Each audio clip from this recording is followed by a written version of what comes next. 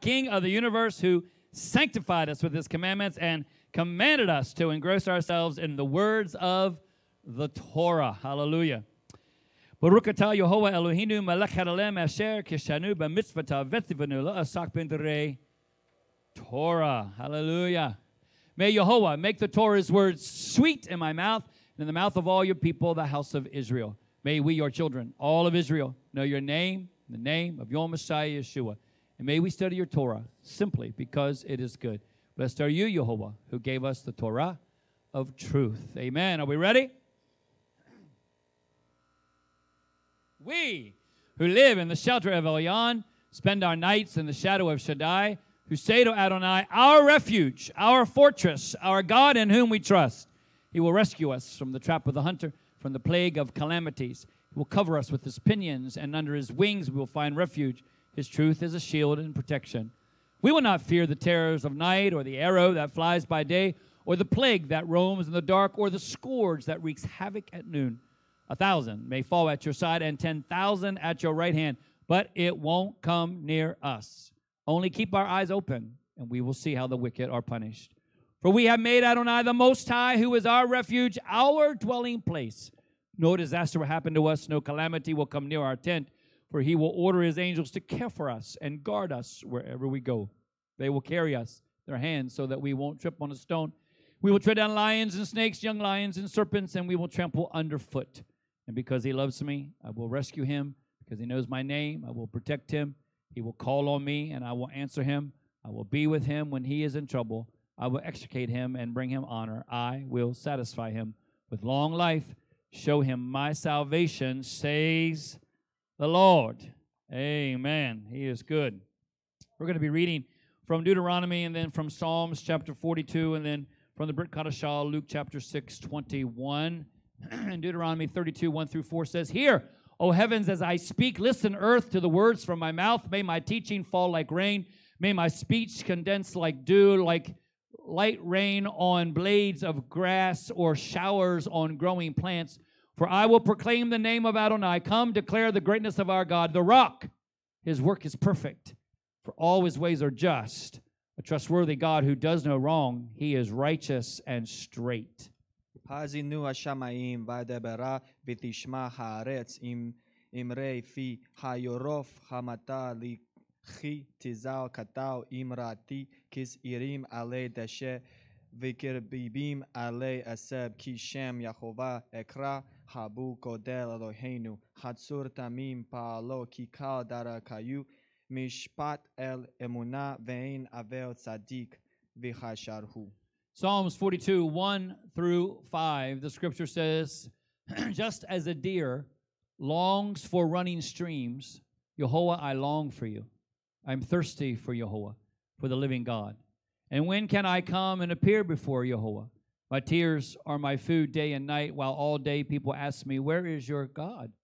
I recall as my feelings well up within me, how I'd go with the crowd to the house of God with sounds of joy, praise from the throngs observing the festival.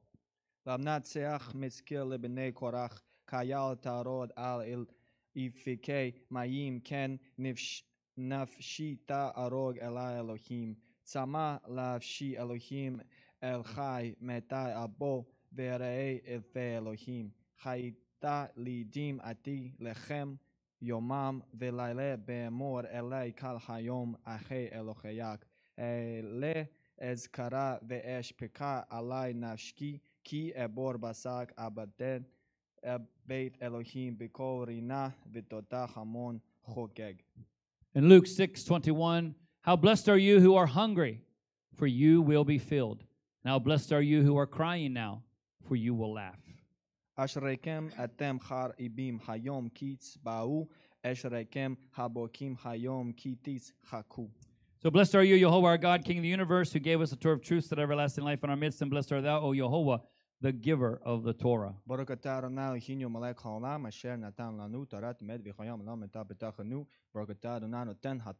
Amen. Someone shout, fire! Now you can be seated. It's a Holy Ghost fire, not a real fire. Hallelujah.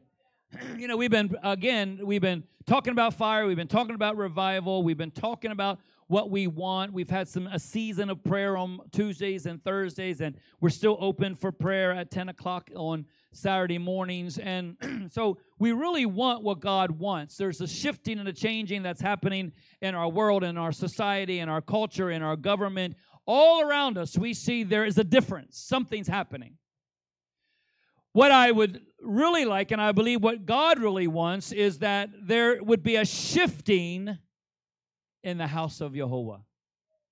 That there would be a difference. You know, we want that revival, but there are some things, I believe, in our lives that hinder us from really becoming and experiencing a revival, a fire of God. And it's not because God is trying to withhold anything from us. It's because we have to get ourselves in a position, and I say it all the time, a position to receive. There's a simple answer to one of the reasons why we're not where we should be. I'm thankful that I'm farther than I was. But I don't want to kind of just sit back and say, oh, look what I was, now I am. I'm stretching, reaching for the prize of the high calling. To me, when he says high calling, that kind of means like you can have other things in your life. You can have a low calling, a medium calling, or you can go for the high calling. You know, we can be satisfied with this kind of status quo of our lives, or we can really just throw it all away and go for the gold. So there's a simple answer that we should understand, that we don't have people who have prepared themselves to pay the price that the apostles have paid. And I stand here maybe as one of them, and I know that you can also say that you are one of them, because we have gathered things, we have accepted things, we have brought ourselves to a place that there are a lot of things that are hard to give up. You know, the apostles sold everything, right? And whoever came under their ministry, they sold everything. And again, I'm not someone who says we need to sell everything and live together, because we can't get along twice a week. I don't know how we could do it every day. But what I'm saying is the understanding of what that means.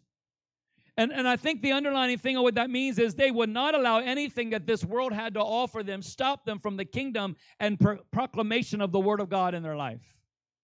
And we have to look at the price that has to be paid. We do not have at this moment a group of people. And again, there's so many things in our lives, and maybe because of the culture of society, I don't know.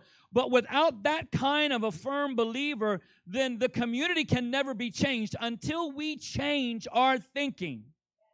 This is yours, this is mine. Right? Listen, we want to gain favor with people. We want obedience to be optional in our lives. We justify our lack of standard quite simply because it costs so much. When we read the Word of God that says, hatred, you have to hate your mother, you have to hate your father. And we look at that as an extreme thing. But what he's saying is, of course we know he says honor, and of course we know he says the love. So he's, not saying that. What he's saying is that he has to be number one over anything, so that even at the end of the day, it looks like if someone needs something, wants you to do something, go somewhere, participate in something, you can't do it because you love someone more than anyone else. So we have to be careful, because there's some things in our lives that hinder us. And the first thing is that we have some pride that needs to be gotten rid of. Pride keeps us from humbling ourselves and becoming absolutely desperate for Jehovah. Because what pride does is pride assumes that you have everything you need. And maybe because you're not lacking, and maybe because you're not wanting, and maybe because you can go to the store and buy what you want and get in your car and go where you want. Maybe because you can get in a car. Maybe because you are at a home and you can flip on a switch for air conditioning and flip on a switch for heat. And you can go to a refrigerator and you can gather some things that you want. Maybe not the things that you always want because you have children in your house. which just means when you thought you wanted to get milk, there was no milk left. When you thought you wanted to get something, it was gone. But that's small things. That's small potatoes. But we have this availability, and then we get this false sense of security that we don't need anything. And so we just say, I don't need to go there to get anything from Yehovah. I have enough. I have a church, I have a community, I have a nice place to go. I can go when I want. I don't have to go when I want. I can worship when I want. I can praise Him when I want. I don't have to do this. I don't have to do that, because we have everything. And that pride stops us, because what we have to realize is that pride is a spirit. And pride's goal is to wage war against your desperation. If I can just give it to you, I can just give it to you, I can just give it to you, I can make you feel comfortable. Here's to make you feel comfortable. Here's to make you feel. You will always put your head in the sand because you're comfortable. You will never see that something has to change because you're comfortable. until we realize that spirit of pride is coming against us, waging war against our desperation. And it makes us then more aware of how you might look than what you could experience from just one moment in the presence of Yehovah.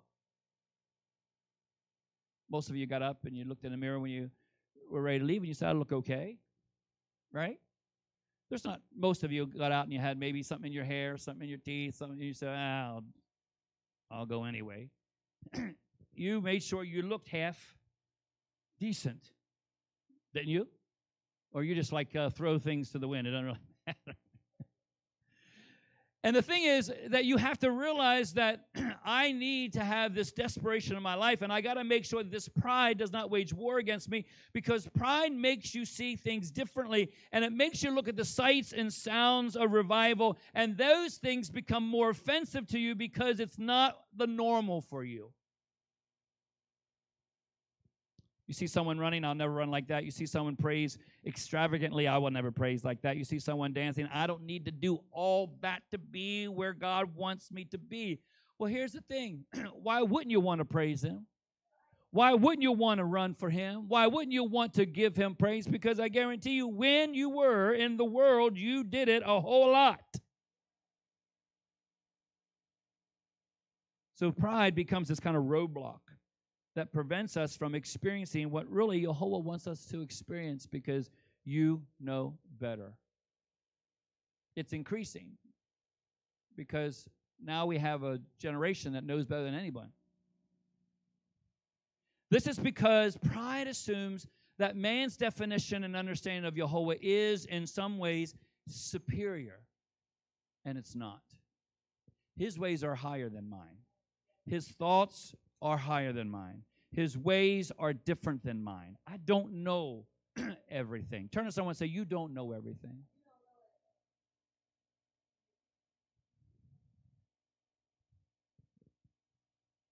We like to pretend that we do. We want everyone to think that we do. You know, as a preacher, you know, coming through the ranks, you know, people used to ask questions, and you felt like as you're a preacher, you had to give fumble through an answer, because you just couldn't say, well, I have no idea what you're talking about. So, you know, you'd be like, well, you know, I believe, and then you go around, and, you know, and then you just would present something, and you saw that in their face they had no idea what you were saying, for the simple reason because you had no idea what you were saying. The only thing you wanted them to do is to move on. Right? Just move on. Because pride would stop you from saying, well, you know what? I don't know. Because their response would be, well, I thought you were a preacher. Well, maybe you thought wrong, but I am a preacher.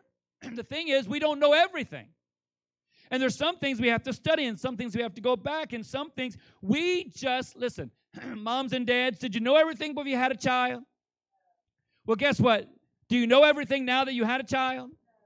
Hallelujah. And when your children are all gone, will you know everything about your child?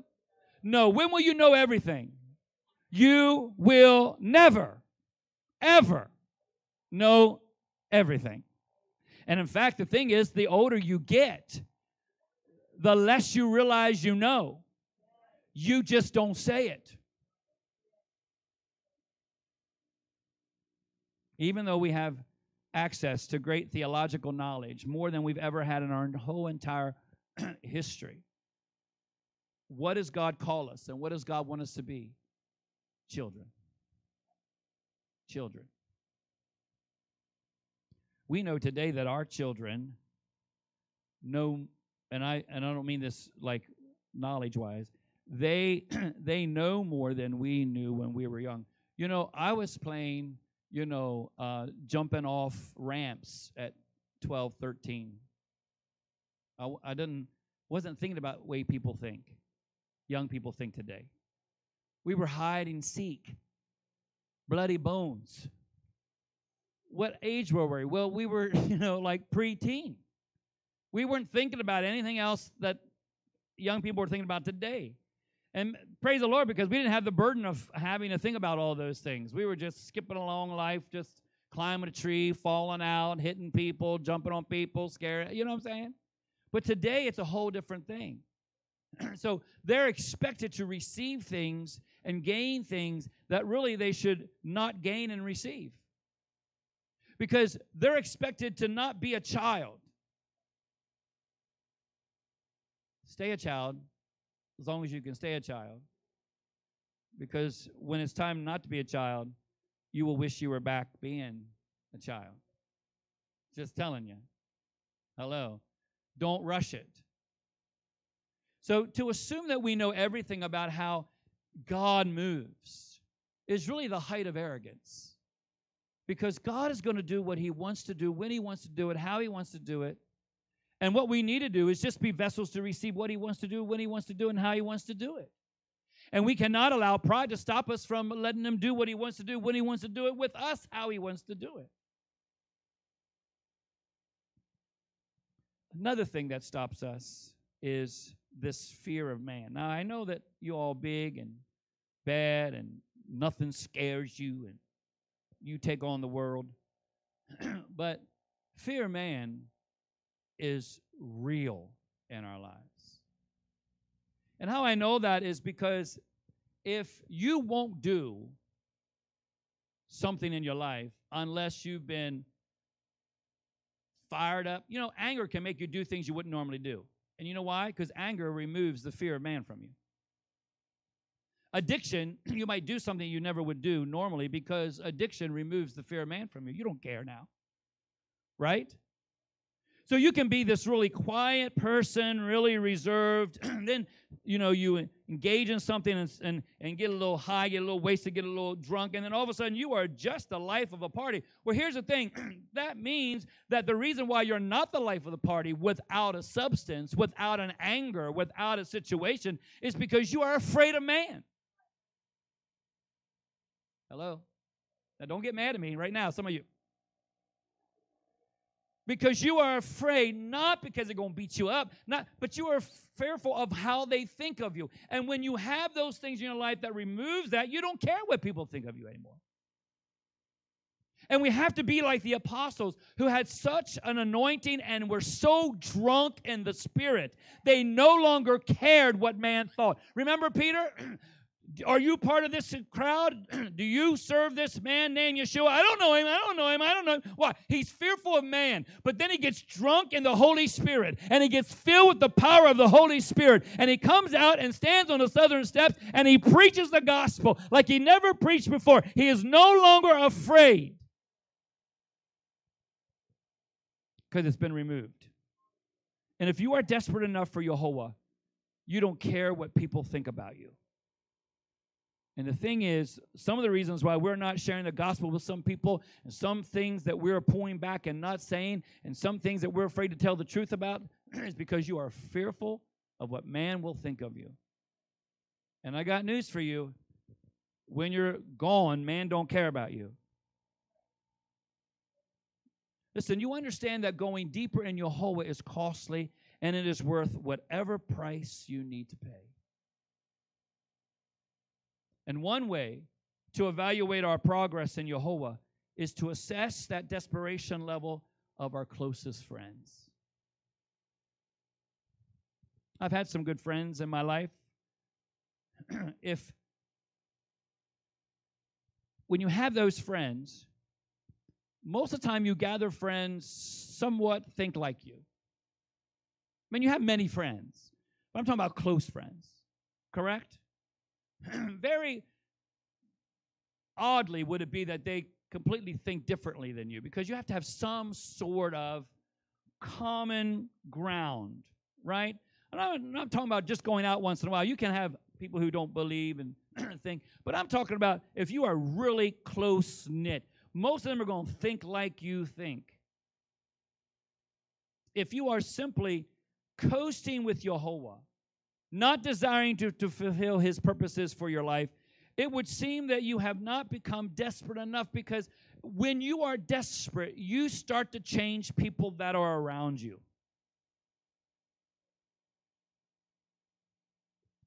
If you are in a circle of 5, and someone in that circle starts to cry out for revival, for an all-consuming power, I guarantee you that people who invest most intimately and personally into your life will either reflect that cry or leave you alone.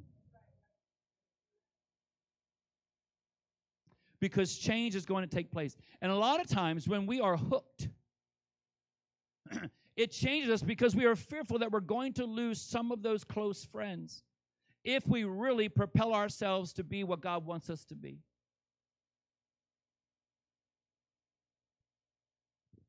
When you go after Yehovah, you may lose close friends because they are satisfied living at a level that now you no longer want to live at.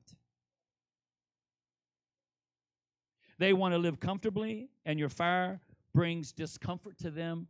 And so unless you succumb to their discomfort and say, well, I'm sorry, let me just, slow down. I understand where you're at, and I can't push you. Here's the thing. If you wanted them to have something really bad, you don't care whether you're pushing them or not. The only time you care is when you really are trying to get God and they don't want you to get God the way that you want to get God. You will either surrender to their comfort or they will walk away.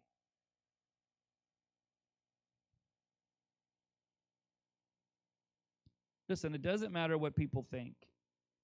If you don't pursue Yehovah based on what other people are doing or not doing, you pursue Yehovah because you want to. It's the same thing with, a change. The wife can sanctify the husband can sanctify the wife.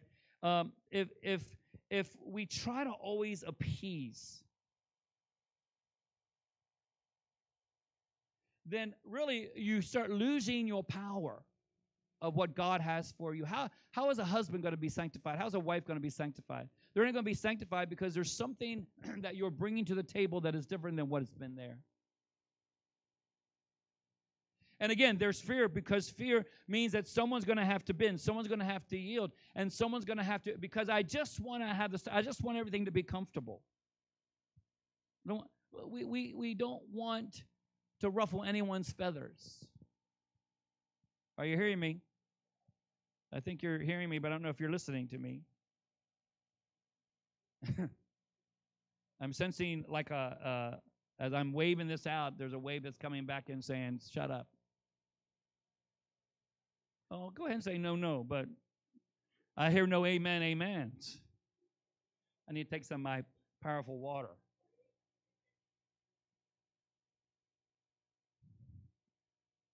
You get together. It's a family reunion.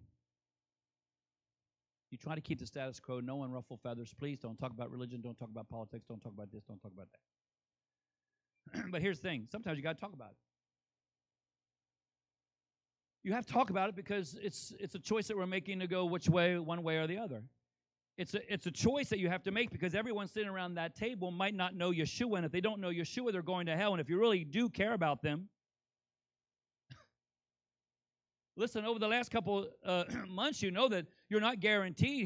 Here is Minister Tanya, who's 46 years old, gone in a second. You only have one opportunity. That's the opportunity you have at this moment, right here, right now, because you're not guaranteed the next moment. So make that moment count. not talking about jump on them, wrestle them. I'm not talking about pin them down. I'm not talking about, sometimes in Africa they just do all that to, get out, devil, and that people try to run away. They chase them down. But I'm talking about an honest, a movement. But you have to want God more than anything, even if it costs you everything. And you have to press past the fear of man because you are desperate for a new taste of Jehovah's glory in your life. And I guarantee you, a taste of God's glory is everything. Desperation says, I don't care what my friends say. I don't care if I lose all my friends. I've got to go after Jehovah no matter what. But Pastor, does it mean I'm going to lose them? No, because if you have that much influence on them, you will draw them. But you won't draw them hot and cold. You won't draw them lukewarm. You won't draw them truth and falsehood. You won't draw them by making a stand and then giving in to the stand. You won't draw them. We read Psalms chapter 42, verses 1 through 5. It says, just as a deer longs for running stream, just as a deer panteth for the water. You know what panteth means? It means you're so exhausted and so out of hydration that you are longing so much. Has anyone ever worked so much that you just need some good glass of water?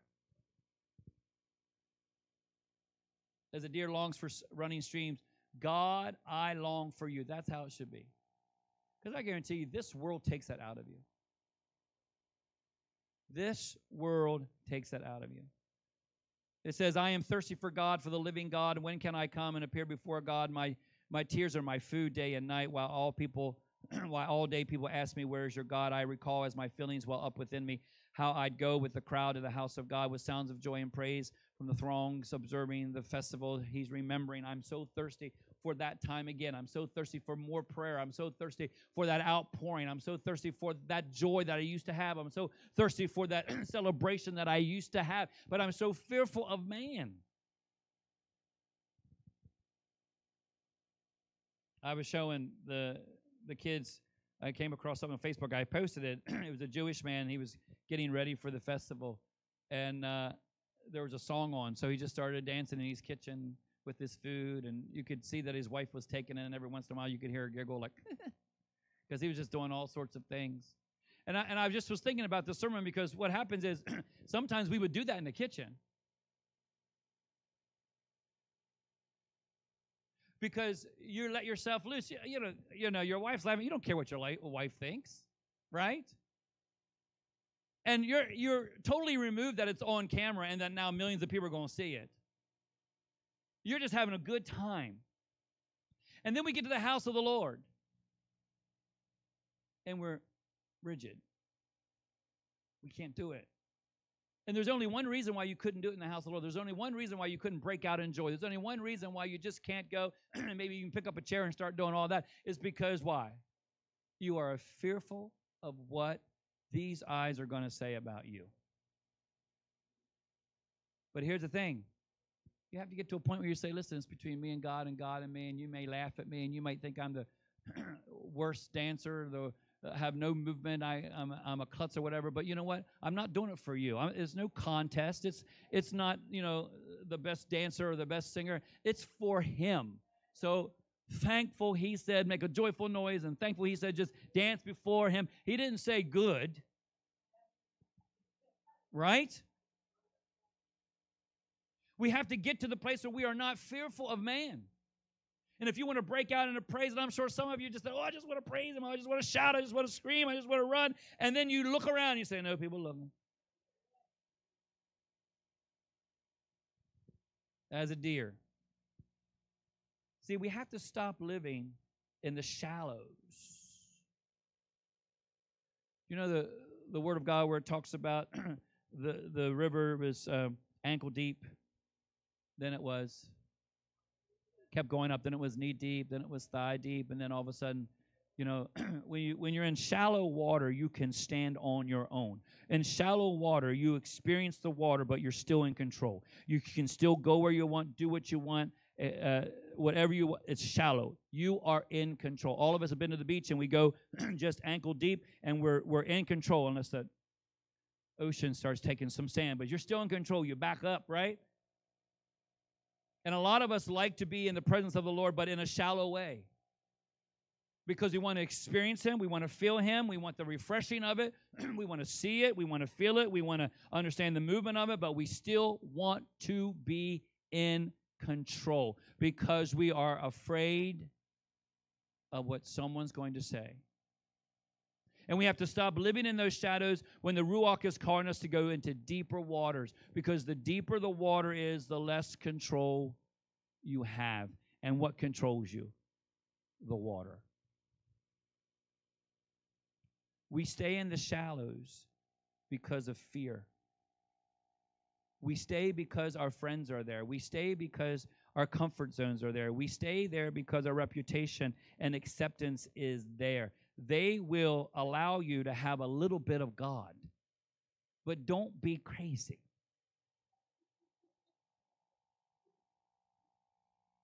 Don't be, and they use this word against you, don't be fanatical. Let me ask you this question. Are any of you ever fanatical in some other area of your life? Is there something in your life that you are fanatical about, some situation that you like a certain way, and you are fanatical about it? And really, you start to drive people crazy because you are that fanatical about that situation, but to you it doesn't seem fanatical. It just seems like it's the right thing. Right? The way you do something, where you put something, what's going on. But when it comes to God, we like to live in the shallows. It would be great if there was a newspaper article that said, Lion of Judah, Saturday, people were staggering out of the sanctuary, seemingly drunk.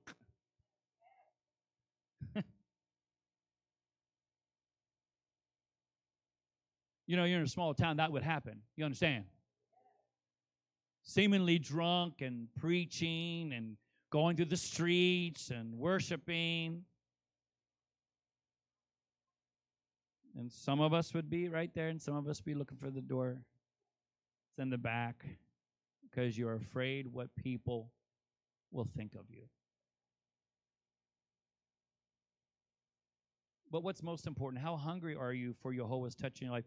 What do you really, really want? Where do you really want to go? And I think another thing that stops us is quite simply probably one of the greatest hindrances in our lives, and that is our toleration of our own sin. I'm not talking about this sin out there. I'm talking about this sin in here. What do we tolerate? This toleration of sin is actually responsible for our strongholds. It's responsible for our addictions. It's responsible for our bondages that we live under because we tolerate something that then binds us. And yet God has set us free, and he who the Son sets free is free indeed. But our tolerance of what we allow in our lives is what is binding us. We don't like it. We know we don't like it. There's not one of us that are engaged in sin, engaged in a situation, engaged in a bondage or a stronghold that we like it. We are tired of living below instead of above. We know that being enslaved to sin is not Jehovah's best plan for our lives, but it's hard for us to escape it. And the reason why is not because God's not able. It's the thing is that we have this toleration in our lives. The problem is that sin has become so familiar to us that we are not quite ready to part with it. You know you can hate something and still like it.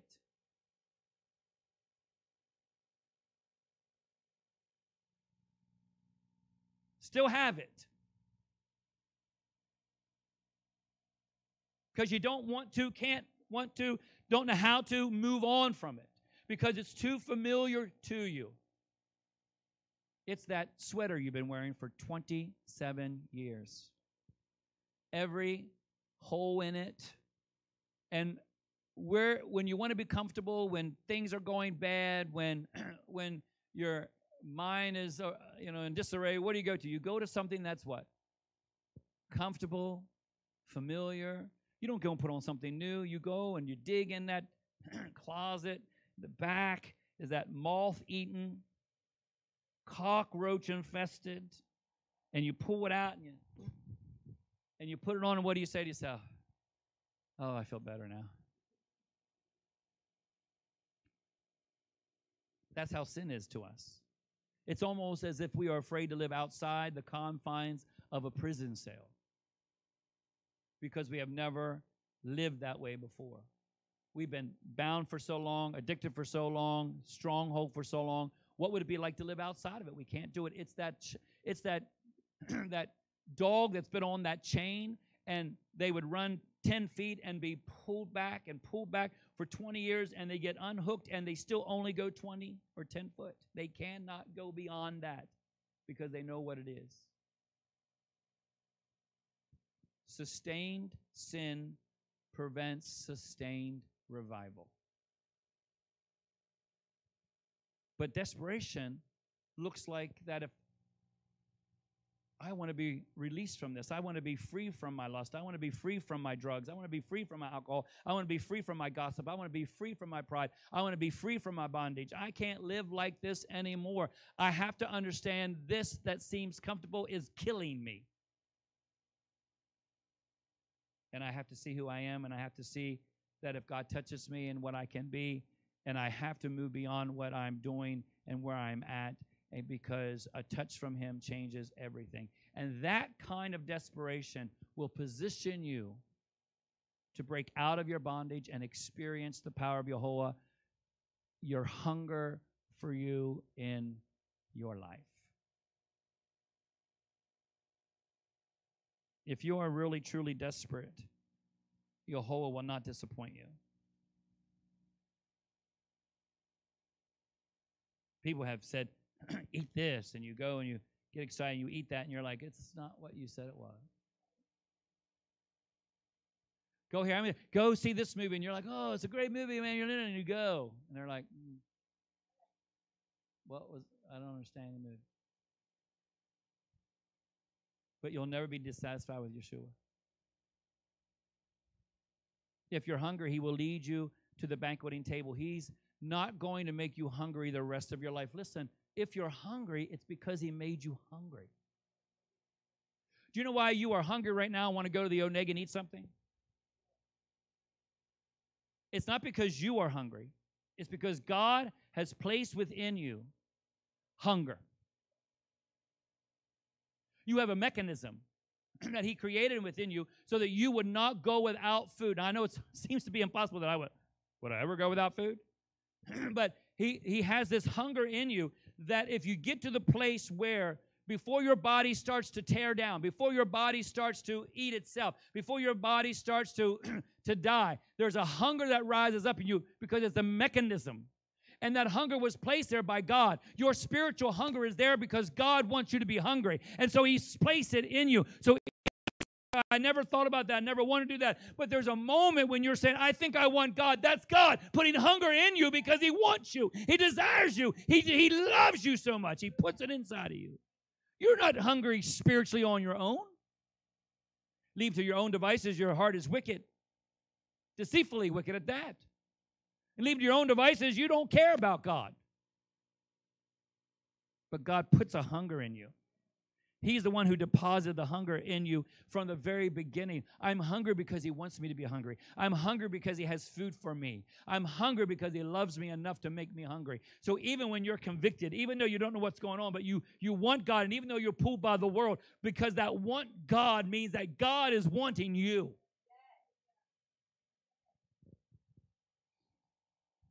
In Luke 6:21, He said, how blessed are you who are hungry. What will happen to you if you're hungry? You will be filled. And how blessed are you who are crying now? What's going to happen to you? You're going to start to laugh. Listen, He's not going to make you hungry and then not feed you. I can't make you hungry.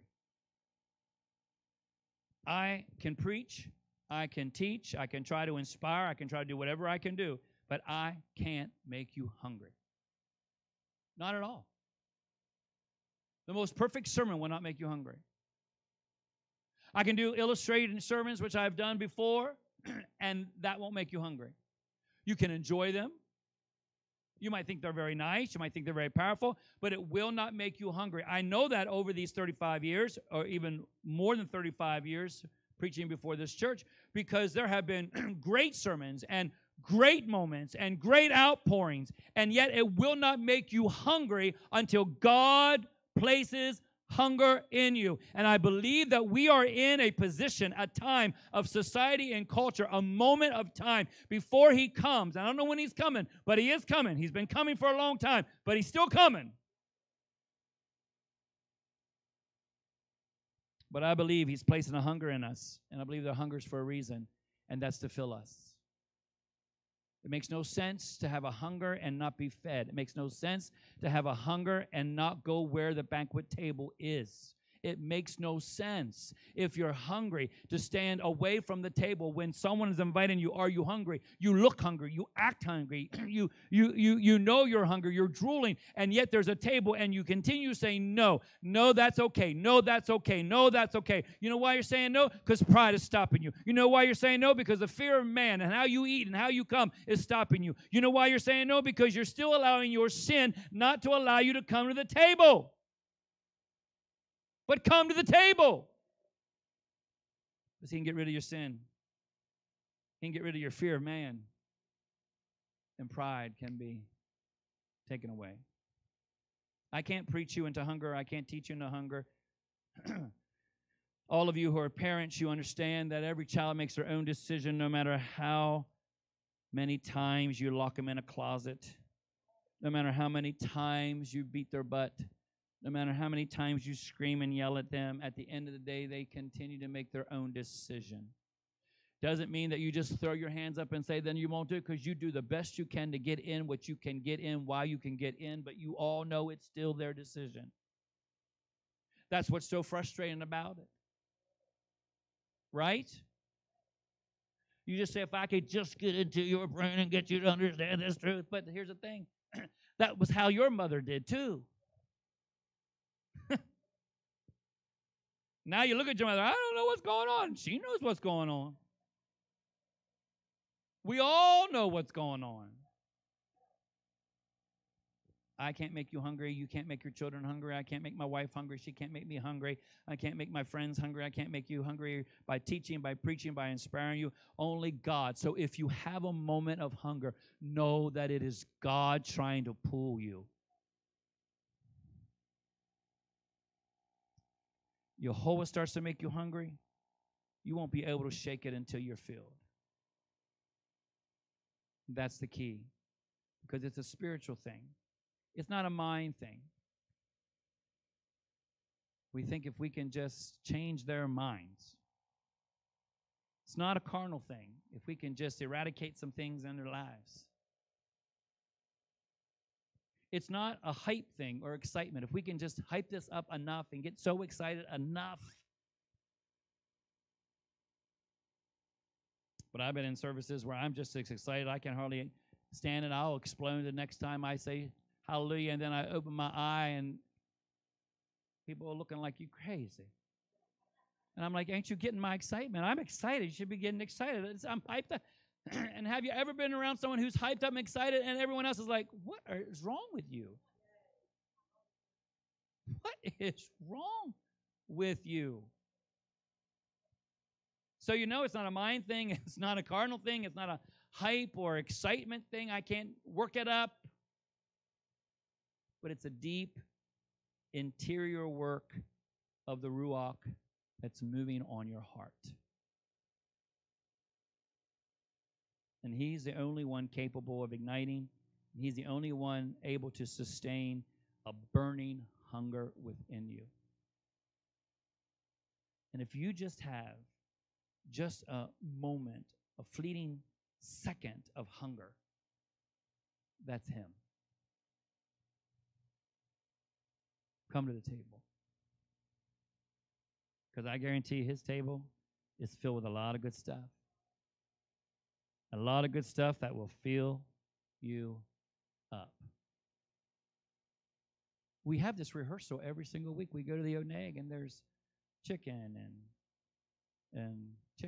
and salads and casseroles and beef hot dogs and such really delicious food that you all brought in.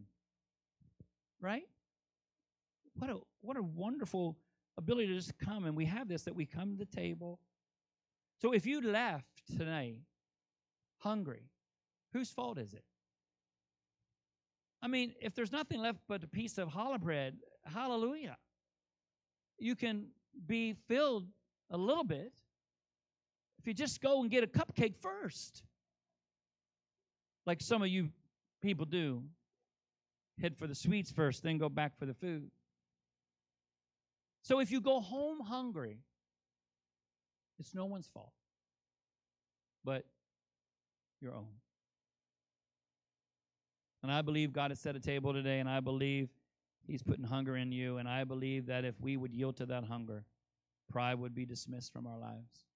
Fear of man would be dissolved, and sin would find its way out.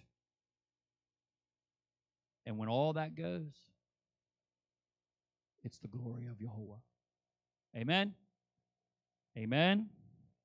Are you hungry? As a deer panteth for the water, so my soul longeth after you. Hallelujah. Let's stand before Yahuwah. He's a good God.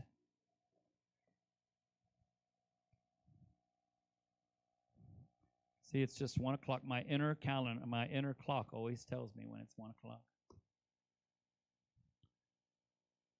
We're going to bring the Torah out. The Torah, when I bring it out, I'm going to bring it to the center. Is a time for you just to dance around. Just come and walk around it if you can. If you don't know how to dance, just walk around it. Walk around and like shake an elbow. If you want to hold the Torah, you're more than welcome to hold it. Just look at me enduringly, and I will hand you the Torah. The Torah is a heavy thing, so you can hold it as long as you hold it. And I'll be right there with you. Your daddy will be right there with you, making sure you don't drop the Torah. Please don't drop the Torah. And we're just going to do that for just a song or two, and then we'll pray for the young people. Amen. Because it's the changing of the Torah portion. Men, in tradition, you know, you are priest and you are to be the lead. So be the lead. Come and dance around the Torah and take a turn to hold the Torah.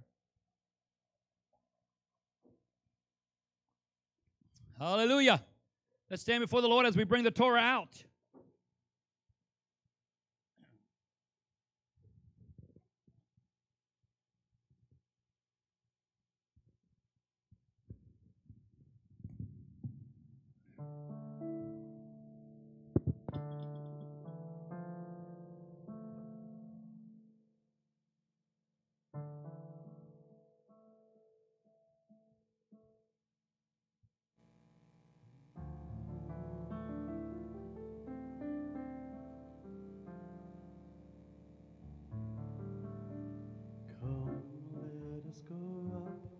Into the mountain of the Lord, into the house of the Yaakov.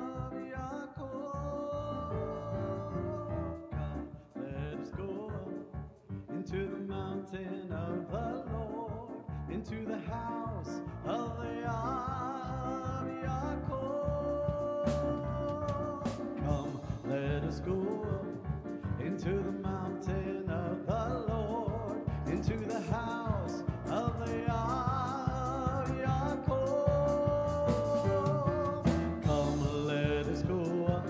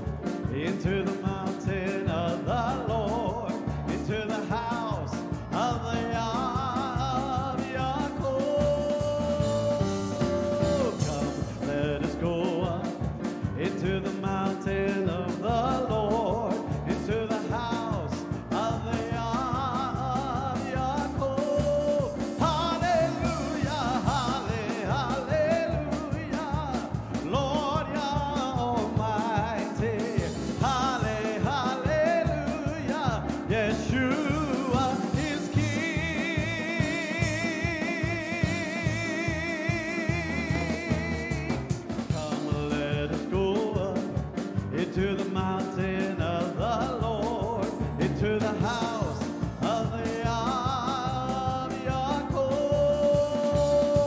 You shall go out with joy, be led forth with peace.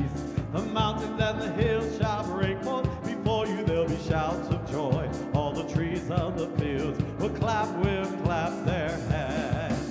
All the trees of the fields will clap their hands. Trees of the fields will clap their hands.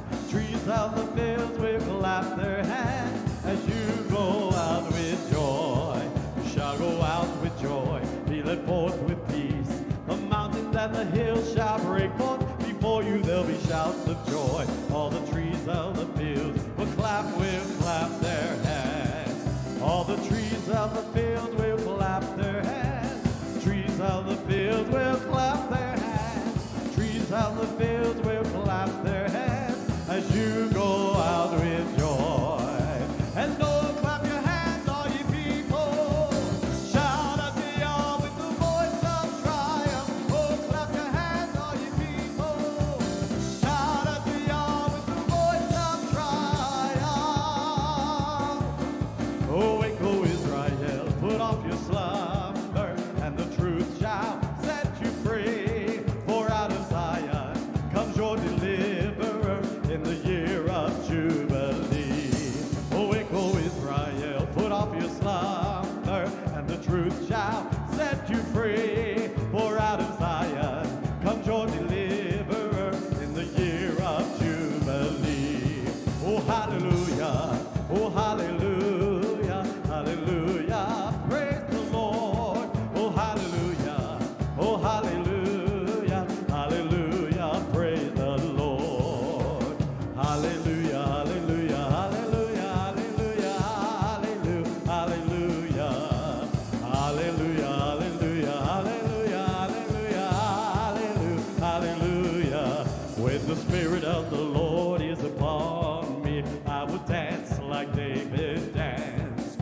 When the Spirit of the Lord is upon me, I will dance like David danced. And I will dance, I will dance, I will dance like David danced. I will dance, I will dance, I will dance like David danced. When the Spirit of the Lord is upon me, I will shout like David shout. Hallelujah! The Spirit of the Lord is upon me, I will shout like David shout. And I will shout, I will shout, I will shout like David shout. I will shout, I will shout, I will shout like David shout. When the Spirit of the Lord is upon me, I will jump like David jumped. When the Spirit of the Lord is upon me, I will jump like David jumped. And I will jump, I will jump, I will jump like David jumped. I will jump, I will jump, I will jump like David jumped. When the Spirit of the Lord is upon me, I will move like David moved.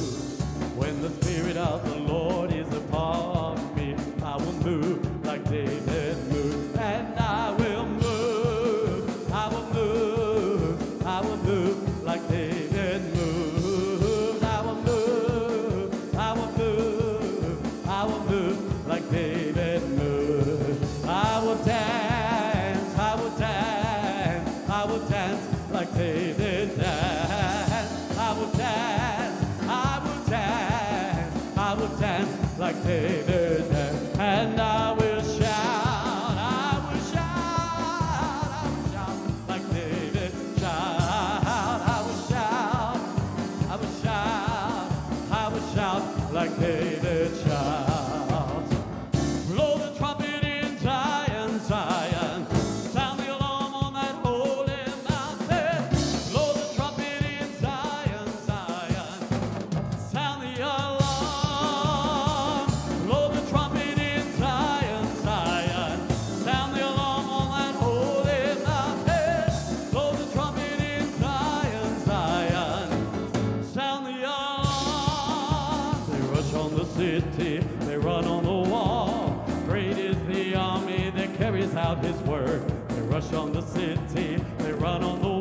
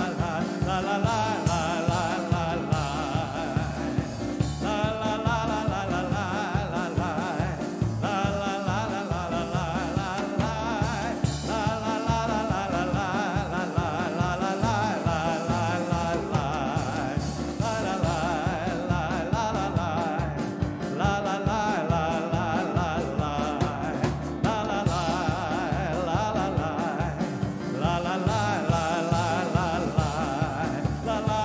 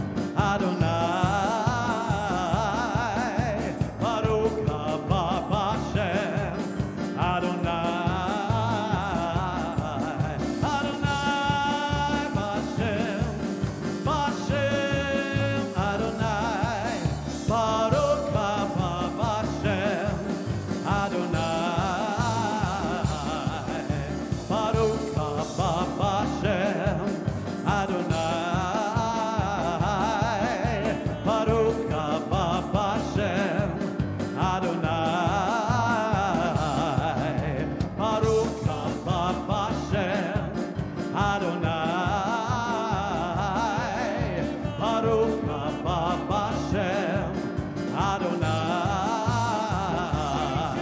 Adonai, Adonai, Adonai Bashem.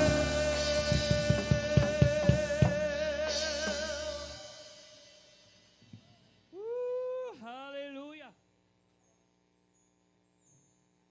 Bless the children. Bless the young people. Do the man dance of the camping.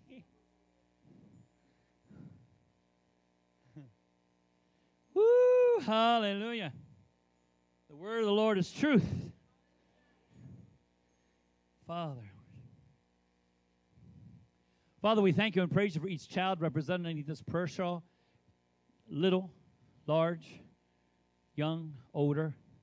We thank you, Lord, that, Father, they will be a Sarah, a Rachel, a Leah, a Rebecca, an Ephraim, a Manasseh, a Joseph, a Peter, a Paul, an Esther, a Miriam. Father, we just thank you, Lord, for their life and for what they mean to you. We ask, God, that you will lead them, guide them, and direct them into your all truth. Let them serve you as the Messiah. Let them worship you in spirit and in truth. And, Father, we thank you, Lord, that you will undo the works and snares of the enemy in their lives. And, Father, they will be preachers and teachers and prophets and intercessors and shepherds, Father, Lord. They will be evangelists. And, Father, Lord, their feet will go where you want them to go. We give you praise in Yeshua's name. Amen. Amen. Lift up your hands and close your eyes, because who is looking? Not you, that's true, but Yehovah is looking. So make sure you close your eyes, because he's looking at you, okay? If you can't close your eyes, put your hands over your eyes to help you as we say the blessing.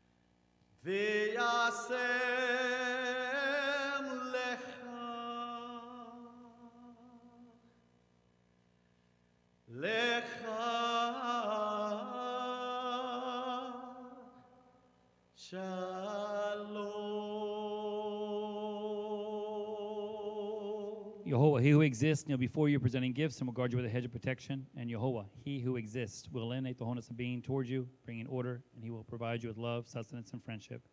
And Yehovah, he who exists, will lift up wholeness of being and look upon you. He will set in place all you need to be, whole and complete. May Yehovah grant all the desires of our hearts, fulfill all our purposes and all our petitions. May Yehovah hear from heaven, quickly answer all our requests. Save us in the day of adversity. And in the name of Yeshua the Messiah, defend us from our enemies, from poverty, and from bondage.